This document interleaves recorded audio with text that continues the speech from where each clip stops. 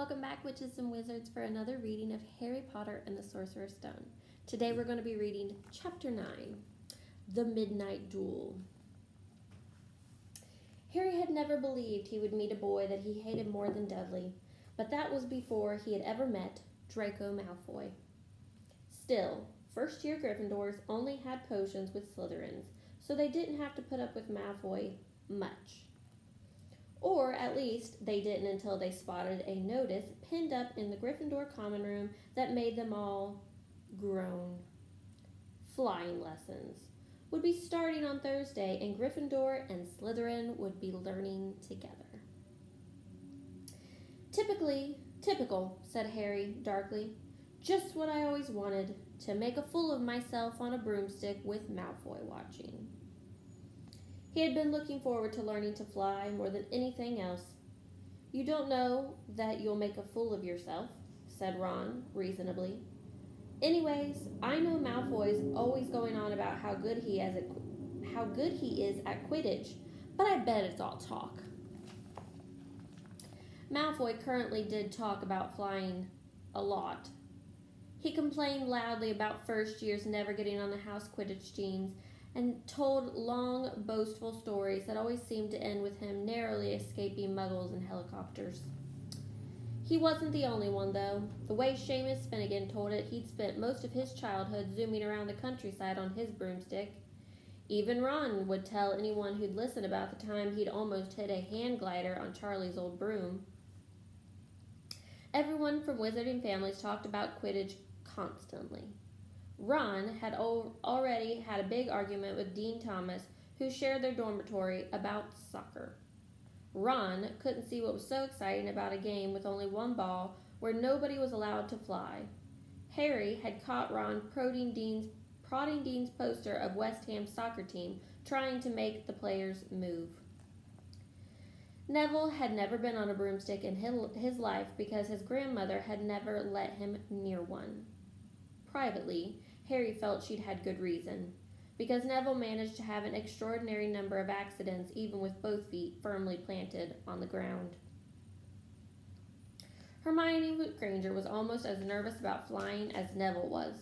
This was something you couldn't learn by heart out of a book, not that she hadn't tried. At breakfast on Thursday, she bored them all with stupid flying tips she'd gotten out of the library called Quidditch Through the Ages. Neville was hanging on to her every word, desperate for anything that might help him hang on to his broomstick later. But everybody else was very pleased when Hermione's lecture was interrupted by the arrival of mail. Harry hadn't had a single letter since Hagrid's note, something that Malfoy had been quick to notice, of course. Malfoy's eagle owl was always bringing him packages of sweets from home, which he openly gloated at the Slytherin table. A barn owl brought Neville a small package from his grandmother. He opened it excitedly and showed them a glass ball the size of a large marble, which seemed to be full of white smoke. "That's a remembrall," he explained. "Gran knows I forget things. This tells you if there's something you've forgotten to do. Look, you hold it tight like this, and if it turns red—" Oh. His face fell, because the remembrall had suddenly glowed scarlet. "You've forgotten something." Neville was trying to remember what he had forgotten when Draco Malfoy, who was passing the Gryffindor table, snatched the remembrall out of his hand. Harry and Ron jumped to their feet. They were half hoping for a reason to fight, but Professor McGonagall, who could spot trouble quicker than any teacher in the school, was there in a flash. "What's going on?" "Malfoy's got my remembrall, Professor." Scowling, Malfoy quickly dropped the remembrall back on the table. "Just looking," he said, and he sloped away with Crabbe and Goyle behind him. At 3:30 that afternoon, Harry and Ron and the other Gryffindors hurried down the front steps onto the grounds for their first flying lesson. It was a clear, breezy day, and the grass rippled under their feet as they marched down the sloping lawns toward a smooth, flat lawn on the opposite side of the grounds to the Forbidden Forest, whose trees were swaying darkly in the distance. The Slytherins were already there, and so were 20 broomsticks laying in neat lines on the ground. Harry had heard Fred and George Weasley complain about the old-school brooms, saying that some of them started to vibrate if you flew too high, or always flew slightly to the left. Their teacher, Madam Hooch, arrived. She had short gray hair and yellow eyes like a hawk. "Well, what are you all waiting for?" she barked. "Everyone stand by a broomstick. Come on, hurry up." Harry glanced down at his broom. It was old, and some of the twigs stuck out at odd angles. "Stick out your right hand over your broom," called Madam Hooch at the front, "and say, 'Up.'" "Up!" everyone shouted. Harry's broom jumped into his hand at once, but it was one of the few that did. Hermione Granger's had simply rolled over onto the ground. Neville's hadn't moved at all. Perhaps brooms, like horses, could tell when you were afraid, thought Harry. There was a quiver in Neville's voice that said only too clearly that he wanted to keep his feet firmly on the ground. Madam Hooch then showed them how to mount their brooms without sliding off the end, walked up and down the rows, correcting their grip. Harry and Ron were delighted when she told Malfoy he had been doing it wrong for years. "Now, when I blow my whistle, you kick off from the ground. Hard," said Madam Hooch. "Keep your broom steady, raise a few feet, and then come straight back down by leaning forward slightly. On my whistle, 3, 2, but Neville, nervous and jumpy, and frightened of being left on the ground, pushed off hard before the whistle had touched Madam Hooch's lips. "Come back, boy," she shouted, but Neville was raising straight up like a cork shot out of a bottle. 12 feet, 20 feet. Harry saw his scared white face look down at the ground, falling away from him, saw him gasp, slide sideways off his broom, and wham! A thud and a nasty crack, and Neville lay face down on the grass in a heap. His broomstick was still rising higher and higher and started to drift lazily toward the forbidden forest and out of sight. Madam Hooch was bending over Neville, her face as white as his. "Broken wrist," Harry heard her mutter. "Come on, boy, it's all right. Up you get." She turned to the rest of the class. "None of you is to move while I take this boy to the hospital wing. You leave those brooms where they are, or you'll be out of Hogwarts before you can even say Quidditch. Come on, dear." Neville, his face tear-streaked, clutched his wrist and hobbled off with Madam Hooch, who had her arm around him. No sooner were they out of earshot than Malfoy burst into laughter. "Did you see his face? The great lump." The other Slytherins joined in. "Shut up, Malfoy," snapped Pavarti Pavil. "Ooh, sticking up for Longbottom," said Pansy Parkinson, a hard-faced Slytherin girl. "Never thought you'd like a fat little crybaby, Pavarti."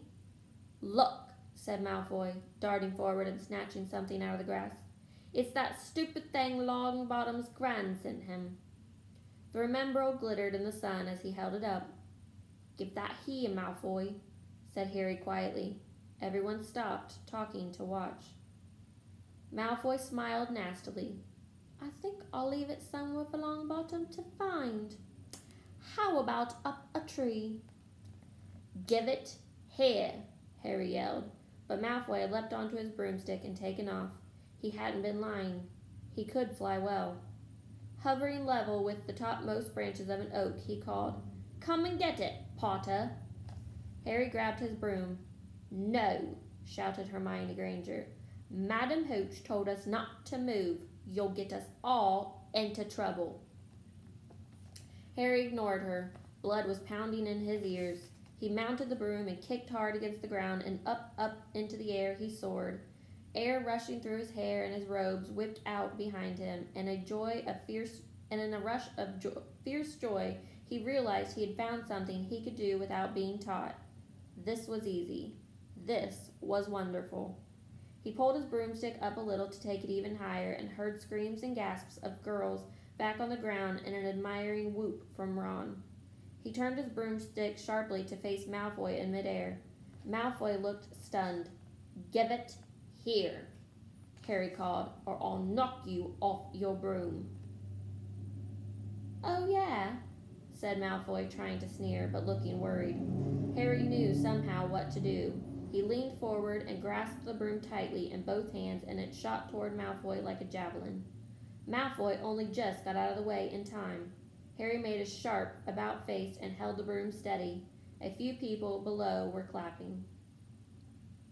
No Crab and Goyle up here to save your neck, Malfoy, Harry called. The same thought seemed to have struck Malfoy. Catch it if you can, then, he shouted, and he threw the glass ball high into the air, streaking back towards the ground. Harry saw, as though in slow motion, the ball rise up in the air and then start to fall. He leaned forward and pointed his broom handle down. Next second, he was gathering speed in a steep dive, racing the ball, wind whistling in his ears, mingled with the screams of people watching. He stretched out his hand. A foot from the ground, he caught it, just in time to pull his broom straight. He toppled gently onto the ground with the remembrall clutched safely in his fist. Harry Potter! His heart sank faster than he could dive. Professor McGonagall was running toward them. He got to his feet, trembling. Never in all my time at Hogwarts. Professor McGonagall was almost speechless with shock, and her glasses flashed furiously. How dare you! Might have broken your neck. It wasn't his fault, Professor. Be quiet, Miss Patil. But Malfoy, that's enough, Mr. Weasley. Potter, follow me. Now. Harry caught sight of Malfoy, Crabbe, and Goyle's triumphant faces as he left, walking numbly in Professor McGonagall's wake as she strode toward the castle. He was going to be expelled. He just knew it. He wanted to say something to defend himself, but there seemed to be something wrong with his voice. Professor McGonagall was sweeping along without even looking at him. He had to jog to keep up. Now he'd done it. He hadn't even lasted 2 weeks. He'd be packing his bags in 10 minutes. What would the Dursleys say when he turned up on their doorstep?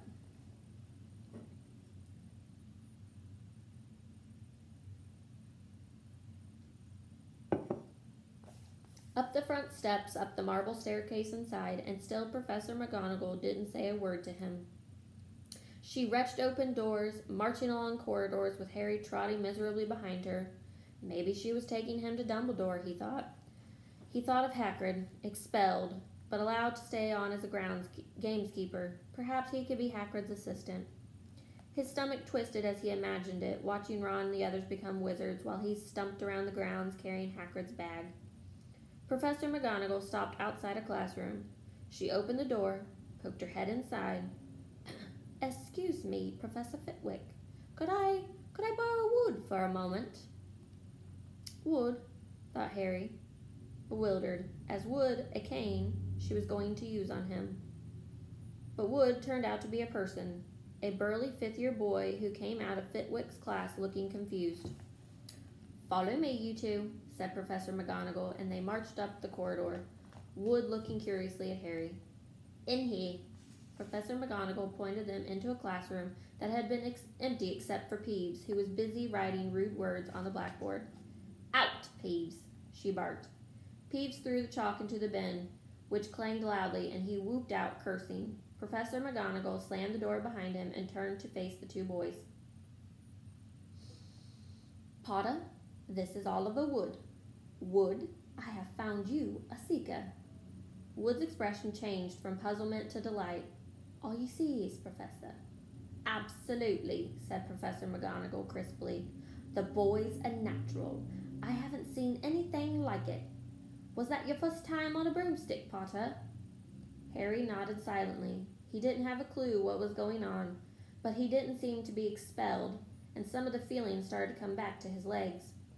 He caught that thing in his hand about 55 feet dive, Professor McGonagall told Wood.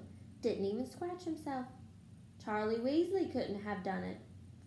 Wood was now looking as though all of his dreams had come true at once. Ever seen a game of Quidditch, Potter? He asked excitedly. Woods is the captain of the Gryffindor team, Professor McGonagall explained. He's just the build for a seeker too, said Woods, now walking around Harry and staring at him. Light, speedy. We'll have to get him a decent broom, Professor. A Nimbus 2000 or Clean Sweep 7, I'd say.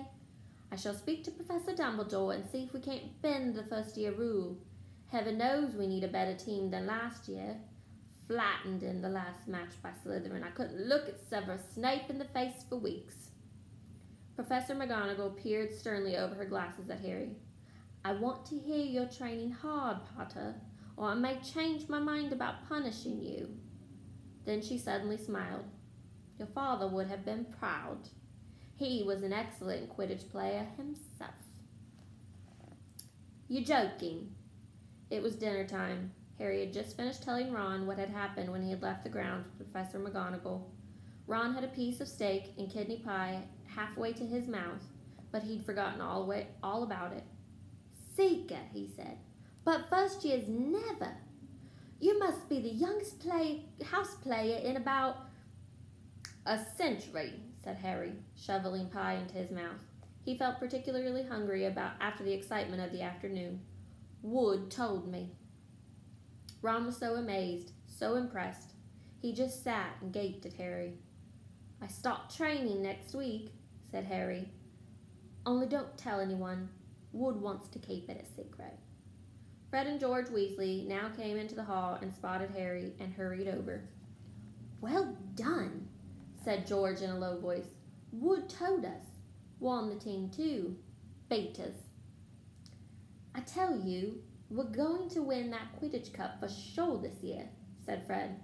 "We haven't won since Charlie left, but this year's team's going to be brilliant." "You must be good, Harry. Wood was almost skipping when he told us." "Anyways, we've got to go. Lee Jordan reckons he's found a new secret passage out of the school.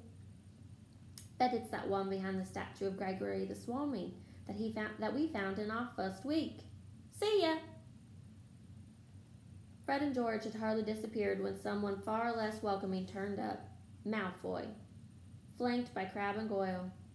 "Having the last meal, Potter? When are you getting the train back to the Muggles? You're a lot braver now that you're back on the ground, and you've got your little friends with you," said Harry coolly. There was, of course, nothing at all little about Crabbe and Goyle, but as the high table was full of teachers, neither of them could do more than crack their knuckles and scold. "I'd take you on any time on my own," said Malfoy. "Tonight, if you want. Wizard's Duel. One's only, no contact." "What's the matter? Never heard of a wizard's duel before, I suppose?"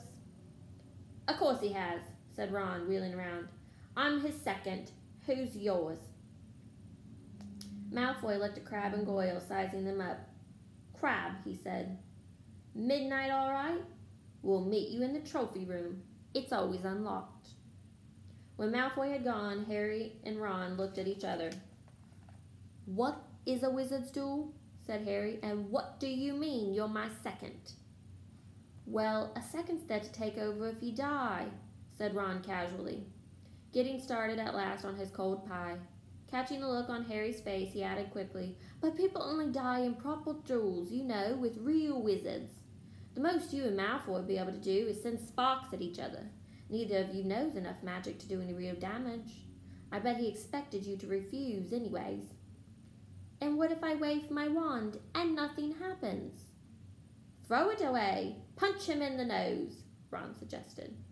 "Excuse me." They both looked up. It was Hermione Granger. "Can't a person eat in peace in this place?" said Ron. Hermione ignored him and spoke to Harry. "I couldn't help overhear what you and Malfoy were saying." "Bet you could," Ron muttered. "And you mustn't go wandering around the school at night.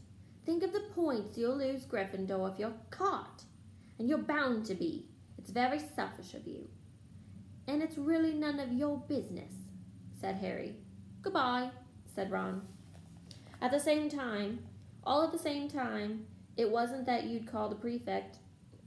All the same, it wasn't what you'd call the perfect end to the day. As Harry lay awake much later listening to Dean and Seamus fall asleep, Neville wasn't back from the hospital wing. Ron had spent all evening giving him advice such as, "If he tries to curse you, you'd better dodge it, because I can't remember how to block them." There was a very good chance they were going to get caught by Filch and Mrs. Norris, and Harry felt he was pushing his luck, breaking another school rule today. On the other hand, Malfoy's sneer face kept looming up out of the darkness. This was his big chance to beat Malfoy face to face, and he couldn't miss it. 11:30, Ron muttered at last. Better go. They pulled on their bathrobes, picked up their wands, and crept across the tower room, down the spiral staircase, and into the Gryffindor common room. A few embers were still glowing in the fireplace, turning all the armchairs into hunchback shadows. They had almost reached the portrait hole when a voice spoke from the chair nearest them. I can't believe you're going to do this, Harry. A lamp flickered on. It was Hermione Granger, wearing a pink bathrobe and a frown. You, Ron said furiously, go back to bed. I almost told your brother, Hermione snapped. Percy, he's a prefect. He'd put a stop to this. Harry couldn't believe anyone could be so interfering. Come on, he said to Ron. He pushed open the portrait of the fat lady and climbed through the hole. Hermione wasn't going to give up that easily. She followed Ron through the portrait hole, hissing at them like an angry goose. Don't you care about Gryffindor? Do you only care about yourselves? I don't want Slytherin to win the House Cup, and you'll lose all the points I got from Professor McGonagall for knowing about switching spells. Go away. All right, but I warn you, you just remember what I said. When you're on the train home tomorrow, you're so... But what they were, they didn't find out. Hermione had turned to the portrait of the fat lady to go back inside and found herself facing an empty painting. The fat lady had gone on a nighttime visit, and Hermione was locked out of the Gryffindor Tower. Now what am I going to do? She asked shrilly. That's your problem, said Ron. We've got to go. We're going to be late. They hadn't even reached the end of the corridor when Hermione had caught up with them. I'm coming with you, she said. You are not. Do you think I'm going to stand here and wait for Filch to catch me? If he finds all three of us, I'll tell him the truth, that I was trying to stop you, and you can back me up. You've got some nerve, said Ron loudly. Shut up, both of you, said Harry sharply. I heard something. It was sort of a snuffle. Miss Norris? Breathed Ron, squinting through the dark. It wasn't Miss Norris. It was Neville. He was curled up on the floor, fast asleep, but jerked suddenly awake as they crept near. Thank goodness you found me. I've been out here for hours. I couldn't remember the new password to get into bed. Keep your voice down, Neville. The password's pig snout. But it won't help now. The fat lady's gone off somewhere. How's the arm? Said Harry. Fine, Neville said, showing them. Madam Pumphrey mended in about a minute. Good. Well, look, Neville, we've got somewhere to be. We'll see you later. Don't leave me, said Neville, scrambling to his feet. I don't want to stay here alone. The Bloody Baron's been past twice already. Ron looked at his watch and then glared furiously at Hermione and Neville. If either of you get us caught, I'll never rest until I've learned that curse of the bogies Quirrell told us about and use it on you. Hermione opened her mouth, perhaps to tell Ron exactly how to use the curse of the bogies, but Harry hissed at her to be quiet and beckoned them all forward. They flitted along the corridor, striped with bars of moonlight from the high windows. At every turn, Harry expected to run into Filch or Mrs. Norris, but they were lucky. They sped up a staircase to the 3rd floor and tiptoed toward the trophy room.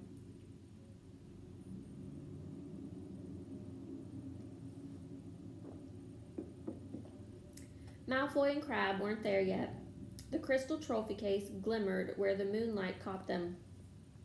Cups, shields, plates, and statues winked silver and gold in the darkness. They edged along the walls, keeping their eyes on the doors at either end of the room. Harry took out his wand in case Malfoy leapt in and started at once. The minutes crept by. He's late. Maybe he chickened out, Ron whispered. Then a noise in the next room made them jump. Harry had only just raised his wand when they heard someone speak, and it wasn't Malfoy. Sniff around, my sweet. They must be lurking in a corner. It was Filch speaking to Mrs. Norris. Horror-struck, Harry waved madly at the other three to follow him as quickly as possible. They scurried silently towards the door, away from Filch's voice. Neville's robes had barely whipped around the corner when they heard Filch enter the trophy room. "They're in here somewhere," they heard him mutter. "Probably hiding." "This way," Harry mouthed to the others, and petrified, they began to creep down a long gallery full of suits of armor. They could hear Filch getting nearer. Neville suddenly let out a frightened squeak and broke into a run. He tripped, grabbed Ron around the waist, and the pair of them toppled right into a suit of armor. The clinging and crashing were enough to wake the whole castle. "Run!" Harry yelled, and the four of them sprinted down the gallery, not looking back to see whether Filch was following. They swung around the doorpost and galloped down one corridor, then another, Harry in the lead, without any idea where they were going. They ripped through a tapestry and found themselves in a hidden passageway, hurtling along it, and came out near the charms classroom, which they knew was miles from the trophy room. "I think we've lost him," Harry panted, leaning against the cold wall and wiping his forehead. Neville was bent, doubled, wheezing and sputtering. "I told you," Hermione gasped, clutching at the stitch in her chest. "I told you." "We've got to get back to Gryffindor Tower," said Ron, "quickly as possible." "Malfoy tricked you," Hermione said to Harry. "You realize that, don't you? He was never going to meet you. Filch knew someone was going to be in the trophy room. Malfoy must have tipped him off." Harry thought she was probably right, but he wasn't going to tell her that. "Let's go." It wasn't going to be that simple. They hadn't gone more than a dozen paces when a doorknob rattled and something came shooting out of the classroom in front of them. It was Peeves. He caught sight of them and gave a squeal of delight. "Shut up, Peeves, please. You'll get us thrown out." Peeves cackled. "Wandering around at midnight, ickle firsties. Tut-tut-tut, naughty, you'll get caught." "Not if you don't give us away, Peeves, please." "Should I tell Filch, should I?" "I should," said Peeves in a saintly voice, but his eyes glittered wickedly. "It's for your own good, you know." "Get out of the way," snapped Ron, taking a swipe at Peeves, but this was a mistake. "Students out of bed," Peeves bellowed. "Students out of bed, down the charms corridor." Ducking under Peeves, they ran for their lives right to the end of the corridor, where they slammed into a door, and it was locked. "That's it," Ron moaned as they pushed helplessly at the door. "We're done for. This is the end." They could hear footsteps, Filch running as fast as he could towards Peeves' shouts. "Oh, move over," Hermione snarled. She grabbed Harry's wand, tapped the lock, and whispered, "Alohomora." The lock clicked and the door swung open. They piled through it, shut it quickly, and pressed their ears against it, listening. "Which way did they go, Peeves?" Filch said quickly. "Quick, tell me." "Say please." "Don't mess with me, Peeves. Now where did they go?" "Shan't not say nothing if you don't say please," said Peeves in his annoying singing voice. "All right, please." "Nothing. Ha ha! Told you I wouldn't say nothing if you didn't say please." And they heard the sound of Peeves whooshing away and Filch cursing in rage. "He thinks this door is locked," Harry whispered. "I think we'll be okay." "Get off, Neville." For Neville had been tugging on one of Harry's bathrobe sleeves for the last minute. "What?" Harry turned around and saw quite clearly what. For a moment he was sure he'd walked into a nightmare. This was too much. On top of everything that had happened so far, they weren't in a room as he had supposed. They were in a corridor. The forbidden corridor on the 3rd floor. And now they knew why it was forbidden. They were looking straight into the eyes of a monstrous dog, a dog that filled the whole space between ceiling and floor. It had 3 heads, 3 pairs of rolling, mad-looking eyes, 3 noses, twitching and quivering in their direction, 3 drooling mouths, saliva hanging in slippery robes from yellowish fangs. It was standing quite still, all 6 eyes staring at them, and Harry knew that the only reason they weren't already dead was that their sudden appearance had taken it by surprise. But it was quickly getting over that. There was no mistake that those thunderous growls meant. Harry groped for the doorknob. Between Filch and death, he'd take Filch. They fell backwards. Harry slammed the door shut, and they ran. They almost flew back down the corridor. Filch must have hurried off to look for them somewhere else because they didn't see him anywhere, but they had hardly cared. All they wanted to do was put as much space as possible between them and that monster. They didn't stop running until they reached the portrait of the fat lady on the 7th floor. "Where on earth have you all been?" she asked, looking at their bathrobes hanging off their shoulders and their flushed, sweaty faces. "Never mind that. Pig snout, panted Harry, and the portrait swung forward. They scrambled into the common room and collapsed, trembling, into armchairs. It was a while before any of them had said anything. Neville, indeed, looked as though he'd never speak again. What do they think they're doing, keeping a thing like that locked up in a school?" Ron said finally. "If any dog needs exercise, it's that one." Hermione had got both her breath and her bad temper back. "You don't use your eyes, any of you, do you?" she snapped. "Didn't you see what it was standing on?" "The floor," Harry suggested. "I wasn't looking at its feet. I was a bit busy with its heads." "No, not the floor. It was standing on a trap door. It's obviously guarding something." She stood up, glared at them. "I hope you're pleased with yourselves. We could have all been killed, or worse, expelled. Now, if you don't mind, I'm going to bed." Ron stared after her, his mouth open. "No, we don't mind," he said. You'd think we'd dragged her along, wouldn't you?" But Hermione had given Harry something else to think about as he climbed back into bed. The dog was guarding something. What had Hagrid said? Gringotts was the safest place in the world for something you wanted to hide, except perhaps Hogwarts. It looked as though Harry had found out where the grubby little package from Vault 713 was. Thanks for staying with us for Chapter 9 of Harry Potter and the Sorcerer's Stone. We'll see you back tomorrow for another reading of Harry Potter and the Sorcerer's Stone. Bye, guys!